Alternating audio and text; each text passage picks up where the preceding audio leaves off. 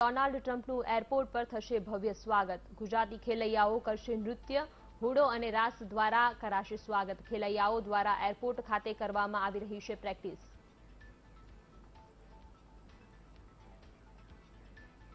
આ વિશે વધુ માહિતી સાથે અમારા સંવાદદાતા દીપક જોડાયા છે। જી દીપક, જણાવશો, અમદાવાદમાં ડોનાલ્ડ ટ્રમ્પનું એરપોર્ટ પર ભવ્ય સ્વાગત કરવામાં આવી રહ્યું છે। ગુજરાતી ખેલૈયાઓ નૃત્ય કરવાના છે। શું છે અત્યારે કેવી તૈયારીઓ ચાલી રહી છે ત્યાં?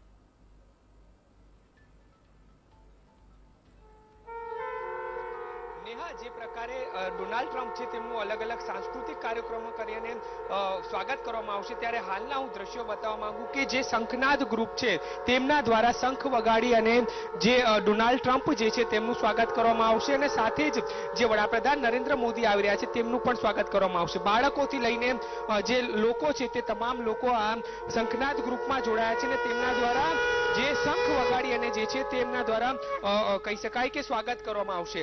અમદાવાદની અંદર જે કહી શકાય કે આ બાળક સહિતના જે તમામ લોકો છે તેમના દ્વારા તૈયારી કરવામાં આવી રહી છે। જે બાળક છે તેની સાથે આપણે વાત કરવાનો પ્રયાસ કરીશું। આપનું નામ શું છે? કૃષ્ણમ। કૃષ્ણમ, કયા પ્રકારની તૈયારી કરો છો ને આપ ક્યાંથી આવો છો? કડી। કેવી તૈયારી કરી રહ્યા છો? જ્યારે રાષ્ટ્રપતિ આવવાના છે કયા રીતે તમે તેમનું સ્વાગત કરશો?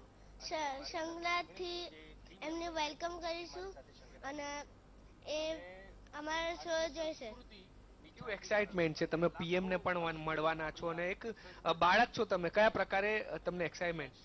બહુ જ એક્સાઇટમેન્ટ છે અને પહેલી વાર હું મળું છું।